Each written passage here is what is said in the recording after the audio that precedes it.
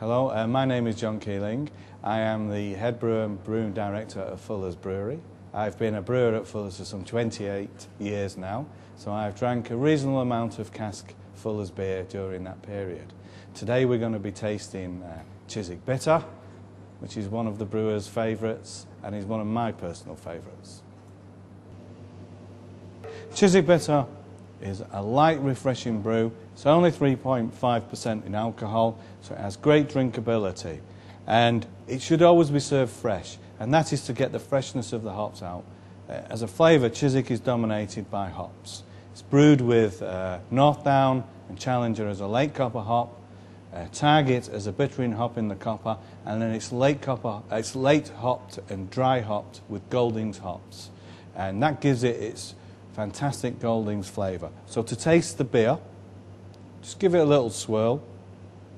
Notice there's a good head on that. It's not like a bottled beer head. It's not served through a sparkler really. It's got that loose London head. A little swirl, take the nose.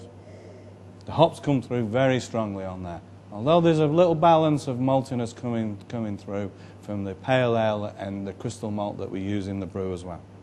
Now taste the beer. Make sure all the tongue and all the mouth is coated to get the full flavour of this beer. Comes through, there's that malty, biscuity type flavour which comes through in the taste, and that has a lovely finish then of bitterness, which I'm still tasting now. But throughout the flavour, I could quite clearly taste the hop character. The hop character comes through as a floral, with a little bit of spicy character from the Target bitterness as well. To me, it's the gin and tonic of the beer world. Very, very refreshing. Refreshes the most jaded of palates. Thank you.